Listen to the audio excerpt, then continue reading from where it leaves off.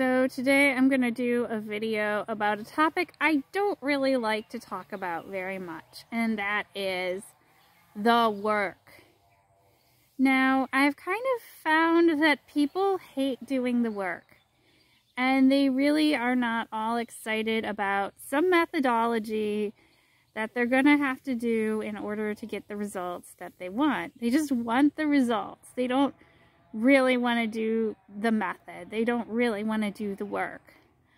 And I think that's because it sounds like the work is hard. So if the work is hard, then they want to just avoid it. And I'll just give you an example of something that happened with me recently. And I've known, since I started this whole coaching thing, that I need to build an email list. And I've been putting it off. I'm like, how am I even going to figure out this email stuff?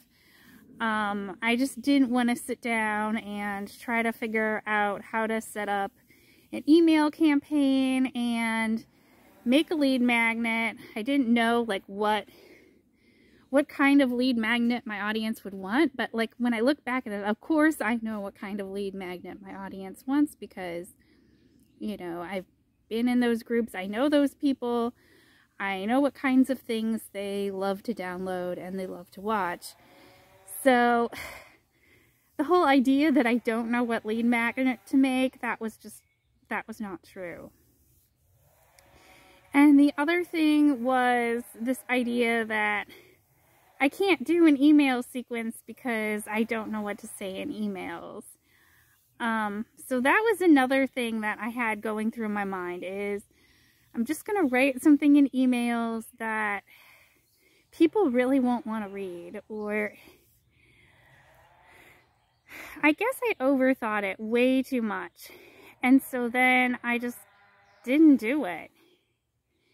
And even though I knew I needed to do it, I just didn't want to go through the steps and do it.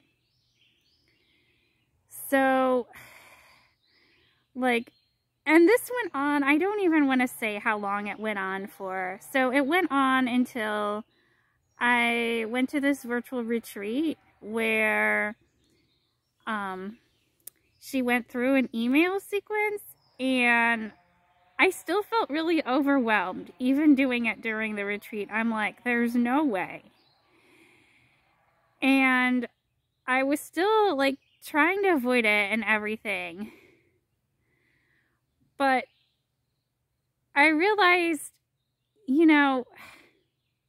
I'm probably thinking about it in the wrong way. And even my coach, as amazing as she is, she doesn't always explain things in the best way.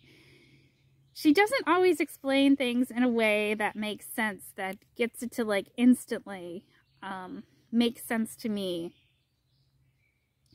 And I've noticed this with a lot of people who teach marketing is it's not even really doing a template. It seems like it's an intuitive thing, but there's a certain structure to it too. And so I just kind of used this as an excuse to be overwhelmed. But it's really not overwhelming once you have the confidence in yourself that you can do it. And you stop overthinking it and you stop making excuses. And this kind of applies to making videos too. Making videos, it's not hard. Once you have the basic steps of what you need to do, it's not hard. It's the whole psychological thing of, what if people don't like my videos? And then, it can just stop you from making them if you're thinking that. But if you're not thinking that and you have a different idea in your mind and you have a reason that you want to make videos, and it really helps if you have somebody encouraging you to do the thing. And then you can get the results. So that's my take on the work and how to get past that I don't want to do the work thing.